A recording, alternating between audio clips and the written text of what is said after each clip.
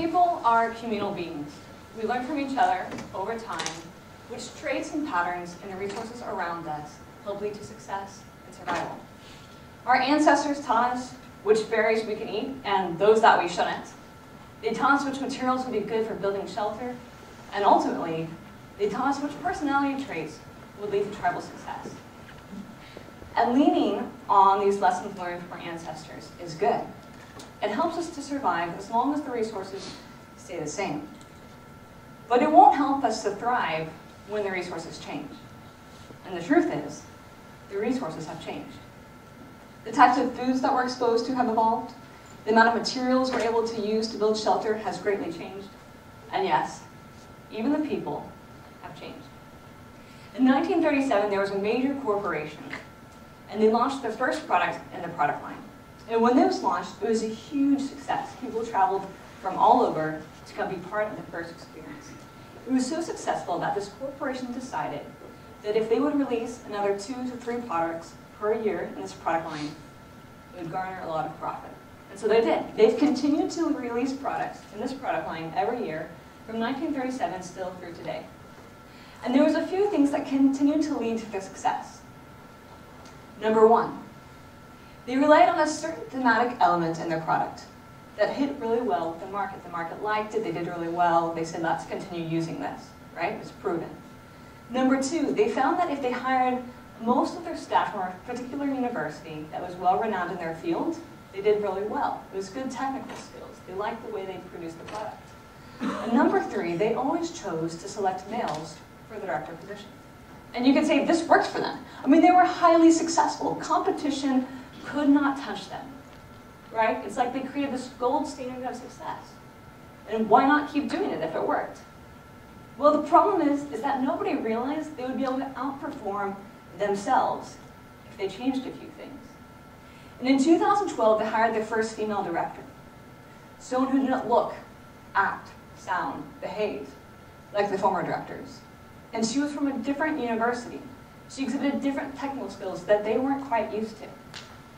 And that thematic element that they relied on for their products that proved their profit margin, she said, yeah, I want to change that. I think if we flip it on its head, we'll do better.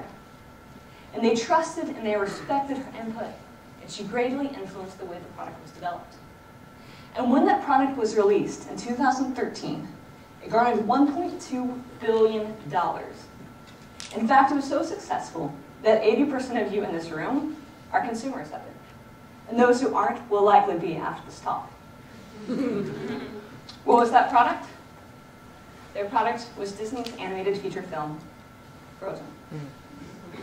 Frozen is so successful that they translated it into over 40 different languages. The only other Disney film that held their rank before that was produced in 1995. It was Lion King. It took 18 years for them to outperform themselves, and when they did with Frozen, they did it by 30% of a profit margin. It was huge. The woman they selected to co-write and co-direct this film is Jennifer Lee. She challenged a lot of the ways that they did things. She chose to be more empathetic with the characters. She chose to humanize the characters. And it went over really well when it was released. How many of you are familiar with this children's toy? I know for me it's one of my favorite, and I tend to buy it for my friends when they have kids. It's a game where the objective is to get the toy to pass through the shape of the filter and into the box. That's the goal. And children learn over time that the more closely the shape, the toy, matches the shape of the filter, the higher the success rate. Now, what if this toy wasn't about children? What if it was about the way that we hire and promote in corporations? Then it would look something like this. When corporations started taking off, they only allowed eligible candidates were white males. So the white males showed up, and everyone else was turned away. And so corporations had to decipher a filter that would identify which white males from the application pool they would hire. So they put together a filter of those traits that they were looking for, and they hired people. And these people moved into team lead positions, supervisors, and over time, corporations started noticing certain traits in these white males that led to success. Traits like being assertive, being self-promoting, being outspoken, even hype sometimes. And so they said, we want to replicate these traits. These are the traits of those who will be our future executives. Those are the traits of those who will be the future senior professionals, the senior experts. So they created a filter to help identify for it. And then they promoted their executives in their senior level positions. And the world looked at this in about the mid-1900s and said, something's wrong here. There's a whole lot more people in the population, and we need to hire women and minorities too. They deserve a place in these corporations. They deserve to have equal job opportunities. And so corporations said, okay, we'll hire them, but obviously we have to change our entry-level template to make space for them. And so they changed it. People got hired.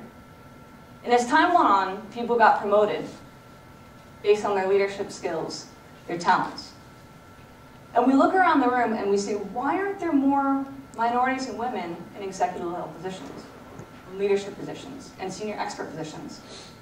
And it's because no one changed this leadership filter. So you see, this filter is based on strong traits exhibited by white males, but it does not help identify strong traits in females or minorities. And so we've all been taught inclusion and diversity. We must have diversity. How do we ensure that we have it? And so we created a quota. And we went out and said, please go find somebody who looks kind of like this filter. I know they won't be an exact match, but at least they'll get the job done, and we have diversity, and that'll be good. So they go out and they find someone, and they promote them to this position. And the problem with this process is that when this person gets promoted, people look at that person and they say, they got that job because they're lucky. They got that job because they meet that quota. And when that person tries to apply their skills that look a little bit different than what came before, people discredit them. Why? Because it doesn't look like what people have been taught success looks like. In 2011, Google set out to do a study. Their goal was to find out which attributes in teams led to the greatest profit margins. And like most of us, they thought it would be those who walk in with a singular goal. It would be those who walk in with a very strict agenda. It would be those who keep their teammates on focus and walk out with goals and walk out with deadlines and action items, right? That's what we like to do. We say that gets the job done, we'll be profitable. Wrong. Google thought that's what they would find, and they were boggled to find out that that wasn't the case. And they had to increase their studies and observe people. And what they found is that the traits that led to higher success rates overall across their teams, the teams that had the greatest profit, were the teams that exhibited empathy, better listening skills, better collaboration. In fact, teams who talked about their feelings. So what if our template for success was to be revamped? What if we chose to go out and identify, respect, and promote traits that look different than we're used to? Because the fact is, people have changed. It would look something like this. When you change the leadership template, when you change the template for those that we respect for their technical expertise, more women and minorities get promoted into middle-level and entry-level positions. Why? Because they look like the ultimate leadership, the ultimate skills that we're looking for. And as expectation goes, more women and minorities will move into senior management. And this doesn't just benefit the women and minorities. It benefits all of us. Because the fact is, these resources and these skills are available to us today, but we've been overlooking them. I'm an extrovert. Been an extrovert my whole life. I've not chosen to convert. And when I was raised, my parents told me, it's so great that you're an extrovert because extroverts rule the world. They're the ones who are able to better express their ideas. They're the ones who are able to be better leaders. And if introverts ever want to get their ideas out there, well, they better get up the guts to do it because no one's going to wait around. And as a child, I thought, this is great. I'm an extrovert. I'm the supreme personality. I don't have to change, right? Everyone will like me. And then it wasn't until 1 year ago that I was having dinner with a friend. And I realized all we talked about were subjects I picked up. And I realized what was happening is she had a lot of value to add. She had all of interesting things to talk about, but I never got to hear about it because I was always talking over her. And so I pulled aside a good colleague of mine at work, and I said, hey, you're an introvert. And he's like, yeah. And I said, well, I have a problem. I'm an extrovert. And I have this problem where I tend to talk over my peers and my colleagues. And I think there's a lot of benefit to what they have to say. And he said, Kelsey, it's not that you don't value what introverts have to say or their input. The problem is you don't like an awkward silence. And I said, that's why it's called awkward? Nobody likes an awkward silence. And he said, no. Kelsey, only you don't like an awkward silence. To the introverts, it's just silence. That's the time that we use to cultivate, and brainstorm, and draw up our brilliant ideas. But people like you will never get to hear about them if you keep speaking over us. And from that day forward, I decided to embrace the non-awkward silence. And I have been all the better for it because I have gained so much more from my introverted colleagues and my friends. When Frozen was created, it was about two princesses. The older one, Elsa, and the younger one, Anna. And Elsa manifested a magical power to create ice and snow. And when her parents saw this, they said, this is strange, it's harmful, it's detrimental, it's unusual, it must be suppressed. Why can't you just act like everyone else? Suppress it, suppress it, suppress it.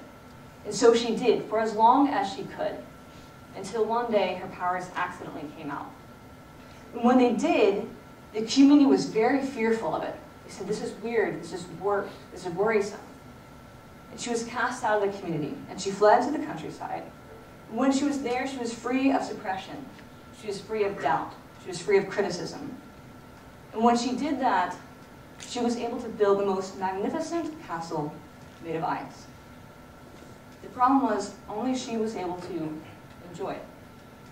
And it wasn't until her younger sister, Anna, went out seeking after her and said, I think that your ability to create ice and snow is good. I think it can be useful. Can you please return home? And through an interchange of events, Elsa finally made it back to the kingdom. And when she did, with some support from Anna, all of a sudden, her skills and ability to create ice and snow became a great asset to the community. Now notice, nothing changed about Elsa's powers. Her powers when she was a kid to create ice and snow was always there. What changed was the world's perception of whether or not her skills were a detriment or an asset. How many times have we overlooked good talent because it was unusual, because it was different, because it came with an accent, because we didn't recognize it, because they don't walk the way we walk, because they don't dress the way we walk. Their family values are different from us. How many times have we cast out talent and said, you really got to work on that, because what you really need to do is look like the rest of the people that are successful. And how many people have left and went and created magnificent, beautiful ice castles? And we could have reaped the benefits from that, but we didn't see it as something powerful. We didn't see it as an asset. When you walked into this room, I did not limit you. I did not limit you in how you would interpret this talk. I did not limit you in how or when you would like to apply it. And when you leave this room, I ask that you please do not limit others. Thank you.